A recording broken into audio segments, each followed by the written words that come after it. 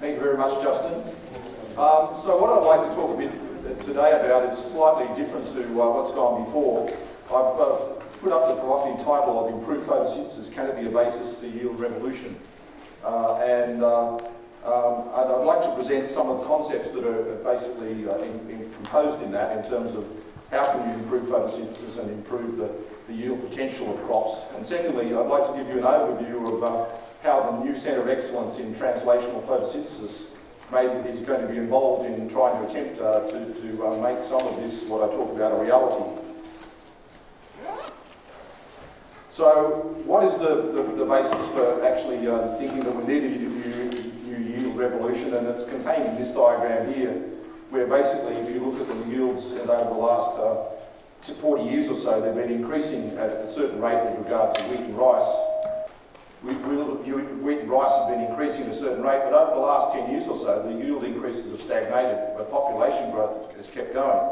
And so it's led to the notion that we need to do something about improving yields to more closely match the populational demand and the yields of our current staple crops. And I've provocatively put down here that the first yield revolution was based on harvest index and fertiliser responses, and the second yield increase here may be underpinned by improved photosynthesis, but that remains to be proven. So what are the routes to increasing yield?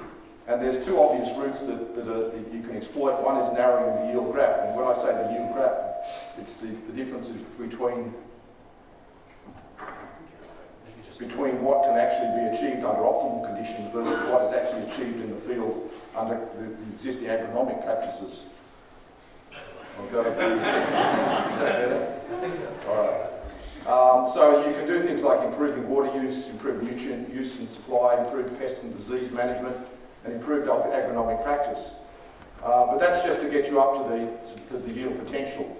But you can also take approaches that increase the yield potential, and two of those are the most significant ones are improving the photosynthetic efficiency and increasing the harvest index. Increasing the harvest index is not so important for biomass crops where you basically harvest the whole crop, but it's important for things like wheat and maize where you're only harvesting a particular organ of the plant. But improving yield potential and yield gap approaches are additive in that the approaches are aimed to reduce the yield gaps, maybe set to capture the low-hanging fruit. So I think David Lavelle talked in his talk yesterday about we're all used to improving yield by optimising pest management, optimising water use, optimising nutrient use. But improving photosynthesis is about changing the fundamental rules under which photosynthesis occurs. And I think a clear example of that was on actually David Lavelle's slide, which showed transpiration use against yield. And maize basically fell on a totally different line to wheat and rice. And that slope of that line is basically dependent upon a different mode of photosynthesis in maize versus wheat and rice, and that's what we're talking about by changing the rules, that you change the fundamental equations that govern the efficiency with which CO2 is captured in relation to light absorption. And the good thing about improving photosynthesis is that it has the potential to improve yield under both optimal and non-optimal agronomic conditions. So although we talk about yield potential as being something that sets the upper yield, by improving photosynthesis, there's a potential for that to carry through under water stress conditions, nutrient limited conditions, as well as the best conditions that the field can offer. So what are the yield potential determinants? So out of this we see that basically this is the Monteith equation, but it can be broken down as the yield is proportional to the solar energy incident on the crop times the efficiency with which light is intercepted by the crop times the efficiency with which that light is converted into CO2 capture, and then a partitioning coefficient, the extent to which the carbon is then partitioned towards yield products. And as I alluded to in my first slide, that over the past 50 years, yield has been increased by optimising harvest index in response to fertiliser. And it seems that harvest index above 60% is unlikely, and fertilisers are running out. And that leads you to basically the concept that further increases in yield, crop yield potential can probably only be achieved by manipulating light conversion efficiency, and that's photosynthesis. So does photosynthesis limit crop yields? And the answer is, from my perspective, a clear yes.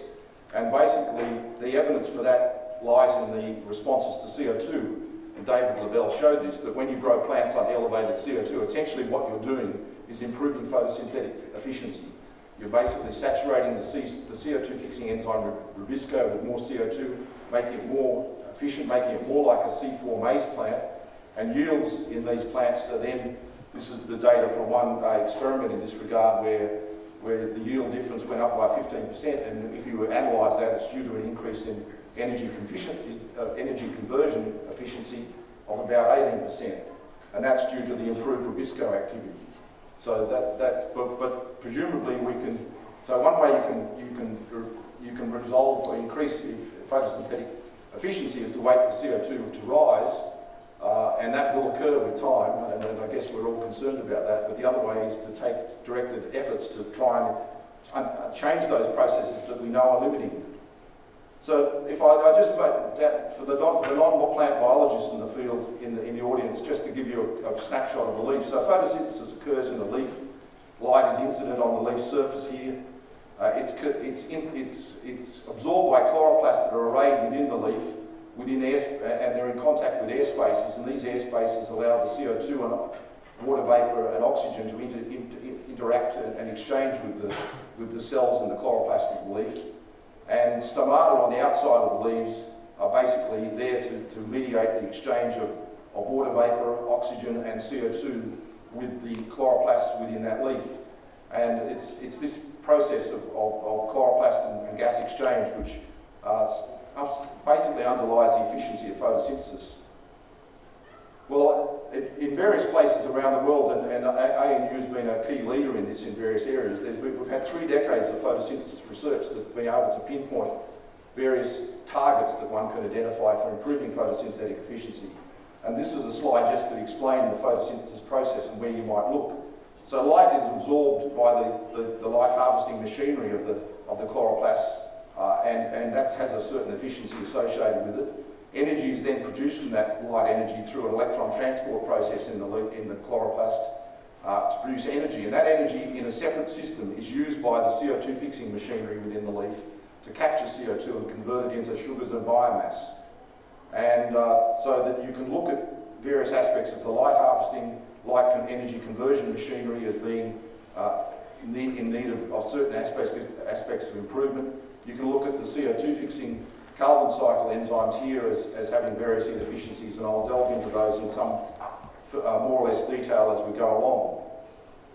But transforming photosynthesis is really about transforming the way in which light energy available to the incident, to the leaf within the field, is converted into biomass. And at the moment, we only have available a narrow spectrum of light energy here from about 400 to 700 nanometers, which is about 50% of the incident light energy falling on the leaf. And only about 4 to 6% of that is finally converted into carbon fixed by the plant. What the aim of photosynthesis, improving photosynthesis, would be to increase this energy conversion to something from about 4 to 6% to 6 to 8% energy conversion by opening the window for light harvesting, improving the efficiency of light energy conversion to CO2, and even enlarging the capacity with which the leaf undertakes CO2 fixation. So out of that, if you look at this chloroplast process here, we have various targets that you can set up, and this is both within our Centre of Excellence as well as around the world that various targets have been identified as ways to improve photosynthesis. You can enhance light utilisation in various ways, whether it be by expanding the solar spectrum which can be absorbed by the leaf, or just displaying your leaf area in a more effective way so that you basically capture more of the light energy falling on the crop. You can improve CO2 utilisation by C3 plants, and I'm very specific here that a C4 plant has already done a lot of this and improved the CO2 fixing capability because of its CO2 concentration ability. But in a C3 plant, it's proposed that you can improve the CO2 fixing ability by improving Rubisco, creating CO2 concentrating mechanisms within the C3 leaf, which don't already exist there, and improving a process called photorespiration, which actually deals with the waste byproducts of the Rubisco reaction, which I'll talk about in a little while time. At the electron transport level, you can boost the electron transport supply through the energy producing system of the chloroplast here, which uses the light energy, modulate leaf development anatomy, increase our understanding of the response of crop photosynthesis to environmental factors so we can better predict where is the best place to make effective changes to photosynthesis.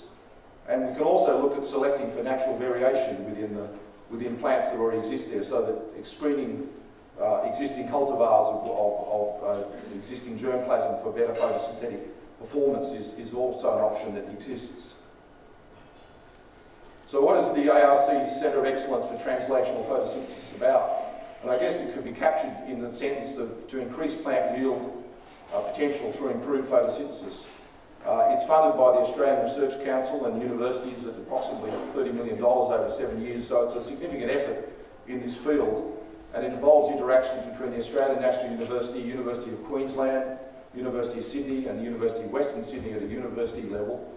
But we also have partner organisations in CSIRO plant industry and the International Rice Research Institute. So that's what we're in the business at the moment, trying to put this centre together and get it off at the ground as a functional entity to undertake some of the projects that we'd like to explore. We've got a research program that is looked at here in terms of trying to cover the various aspects in which the ways that you can improve photosynthesis. We've got a program to look at improved CO2 fixation, covering how you can fix CO2 more effectively, increasing light energy conversion, exploiting natural variation, and also bringing in modelling and field testing performance. And one of the big challenges is going to be is how we test whether or not changes that we've made at these levels here in regard to directed changes which are made through genetic interventions in light energy and CO2 fixation capabilities, and also selecting natural variants, actually perform in the field, and how we might expect them to perform based on what we know about models of photosynthesis. And hopefully this integrated effort will lead to improved yields and the start of a potential to actually proving that improving photosynthesis will actually lead to an opportunity to increase yield potential in C3 plants. I'll give you a couple of examples of how we can potentially, what projects we have involved in the centre. I won't go into any exhaustive detail, but enhancing Rubisco performance is one of our targets in the CO2 fixing and CO2 capture area. So for those of you who don't know Rubisco, Rubisco is an enzyme that exists in the chloroplast of the leaf. It's the enzyme that underpins most of the autotrophic CO2 fixation in the world. Most of the biomass in the world has passed through the active site of Rubisco in terms of its production. And Rubisco has evolved since times back 3.5 billion years ago, when it was an enzyme that had high CO2 levels and was exposed to no oxygen in the atmosphere. And it went through a transition where basically CO2 levels fell, oxygen increased, and it had to cope with this. It's the best enzyme for the job, but it has its faults. It's slow in terms of its overall catalytic capability. Its affinity for CO2 is low, and this is the primary reason that, in fact, why C3 plants respond to increased CO2 is because of the low affinity of Rubisco for CO2, and it also interacts with oxygen. So it's obvious then that one of the things that you would like to do, and it's been a long-held aim in photosynthesis research, that we could improve this enzyme in some way or another to make it more effective in terms of its performance at ambient CO2 levels. One other thing that relates to global climate change is that this enzyme also gets a lot worse at higher temperatures. And it's the reason that C4 plants do better at high temperatures than a wheat plant. So a maize plant, they were evolved under hot, dry conditions when Rubisco is most limiting for photosynthesis. So that improving Rubisco is particularly relevant under high temperature conditions in a global climate change world. So that you would like to make it an enzyme that had a better capacity to fix CO2, less ability to interact with oxygen, and produced a faster rate of enzymatic reaction per unit nitrogen invested in this enzyme. So the sort of strategies you take and these are being undertaken in various ways around the world, including in the Centre of Excellence, is you can identify better Rubiscos from natural germplasm that already exist out there, and there's already evidence that Rubisco does differ in its kinetic properties, so that a maize plant, because of the fact that Rubisco exists in a high CO2 environment in a maize plant, has very different kinetic properties to the enzyme in a wheat plant.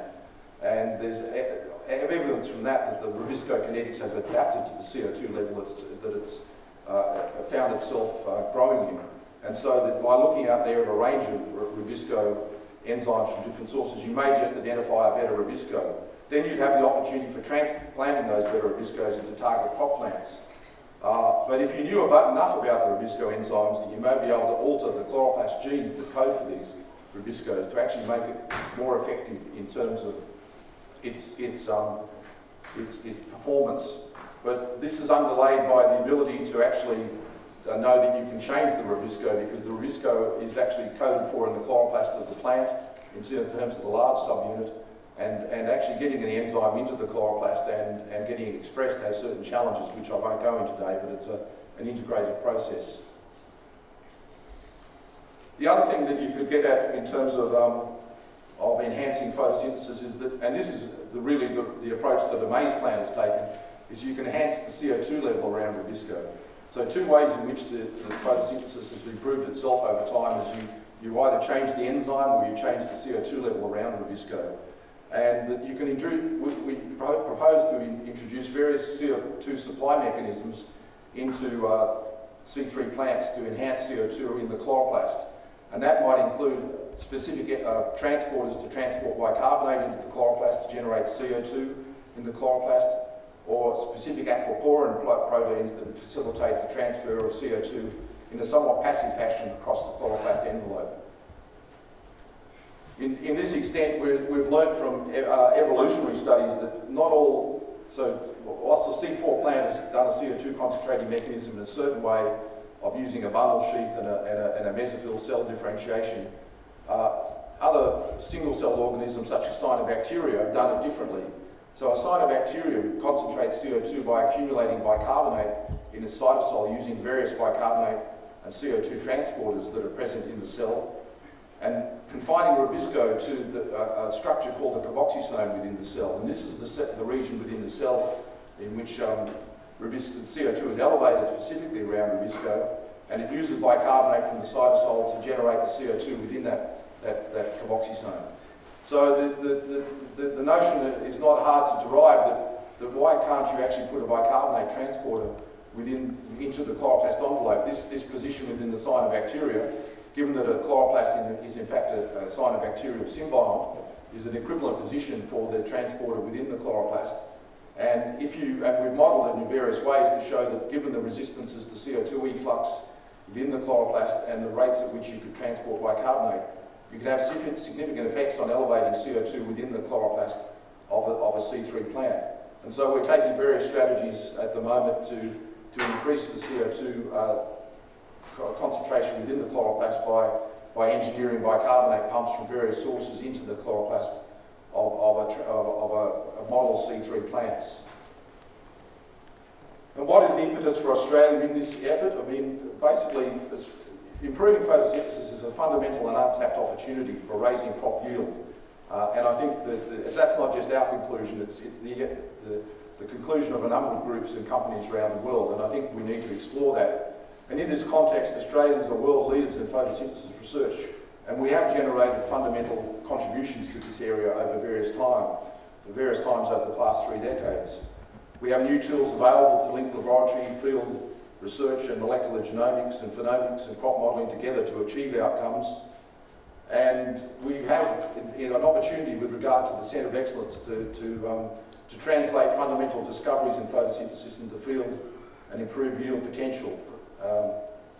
And there's an opportunity for Australia to be a world leader, and I guess that's really the aim of the Centre of Excellence, is to basically use it as an opportunity to test whether or not we can translate some of the opportunities that we've identified in photosynthetic improvement into changes that are present that we can introduce in the model species, introduce those changes into crop plants and test them in the field, and really have a good go at working out proving one way or the other whether or not improved photosynthesis can be achieved via these mechanisms, and whether or not it can be the basis for a new yield revolution.